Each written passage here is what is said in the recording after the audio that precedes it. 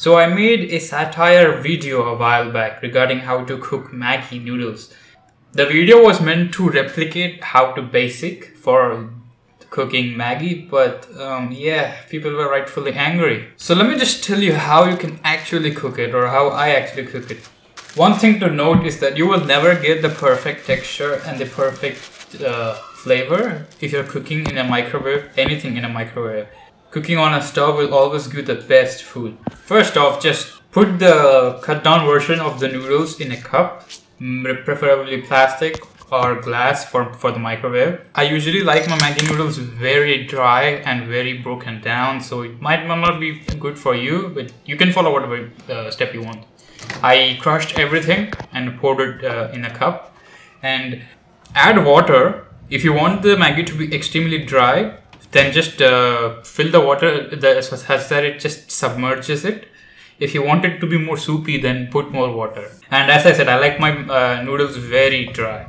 After that, put your cup in the microwave and heat it for 2 minutes. My microwave works in 900 watts, so it was heating for 2 minutes. After heating till that time, just take it out and mix it thoroughly.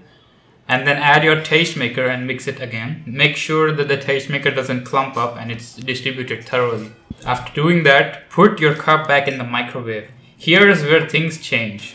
What I suggest doing is, in the intervals of 30 seconds, keep taking your cup out and keep mixing it. And when you find the right texture or flavor, then you can stop cooking it. So basically, what I did is I kept it in the microwave, cooked it for 30 seconds. I checked it. It wasn't good enough, so I cooked it again for 30 seconds. If you're too lazy, then you can do this in the intervals of 1 minute. So after boiling for 2 minutes and putting the tastemaker, put it in the microwave for 1 minute and check if it's good enough. If it's not good enough, then put it in again after mixing and try being variable. That's usually how I cook it, and it came just like I expected it to come. It was extremely dry, and that's how I like it. If you like it soupy, then just put more water, and that should be enough for you. Just put more water, cook it for 2 minutes, take it out, mix it with the tastemaker, put it in, cook it for 30 seconds, check if it's good enough. If it's not good enough, cook it again for 30 seconds and just repeat it until it's fine. And yeah, of course it doesn't look as appetizing as it is when you're cooking it on a stove, but it's pretty good enough. And as I said before, if you want to have the best flavor and texture, it's always advised to cook it on a pan or any other vessel on a stove rather than in a microwave. Microwave will never give you the best food. And that's, yeah, this is the serious video. This wasn't satire, so I hope this works for you.